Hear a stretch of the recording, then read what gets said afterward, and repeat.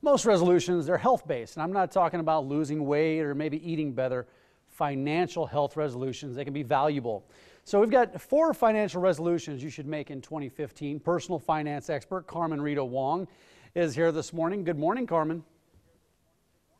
Good morning, Mike. Happy New Year. Happy New Year to you. Let's get right to these financial resolutions. What are these 4 resolutions we should make? Well, they each fall into each other, into a plan, let's call it. So first, I want you to commit to having the financial life you really need in 2015, which means getting into financial health and into shape. And 2, part of the way to do that is to protect your family and your lifestyle with all the products and tools that are available to you out there. 3, how you do that is, as much time as we spend on saving money, let's say whether it's coupon clipping or saving on gas, which a lot of us are doing right now, we want to spend just as much time, or at least have that time that we spend saving and focusing on savings, focus as well on what's available to you in terms of insurance coverage and emergency savings. Because here's the thing, surveys find we do not have enough money set aside, and many of us don't have the correct insurance coverage. 1 in 3 of us is going to end up disabled during our working career, so we need to make sure that we protect ourselves that way. And how do we do that? Well, number 4 is to set goals. Just as we're going to set goals for the summer to get in shape and to look a lot better, you need to have that financial core in place. And if you set a time frame that's a lot shorter than the end of all of 2015, you're much more likely to get it done. So focus on doing one thing in March, April, May, and getting it in your calendar. Yeah, you got to have a plan. So what are some of your favorite personal finance tools and resources? Because there's got to be things out there that can help you manage all these and set these goals.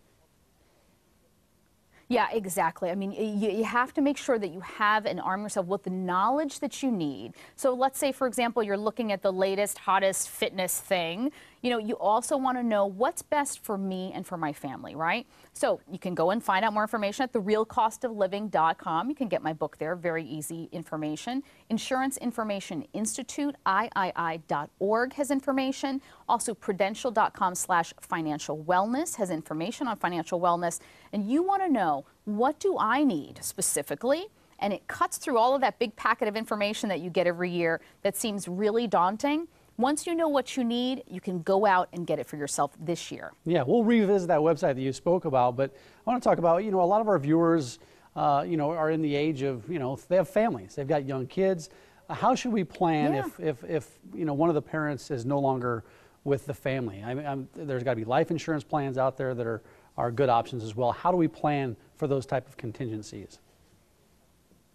Well, of course, you want to make that plan well before someone passes away. That's when insurance is important. So let's say, once you have a mortgage, once you get married, once you have children, anytime someone depends on you, you want to make sure you have coverage. In terms of what kind of coverage you need, a lot of folks are on a budget, so you want to consider a term policy.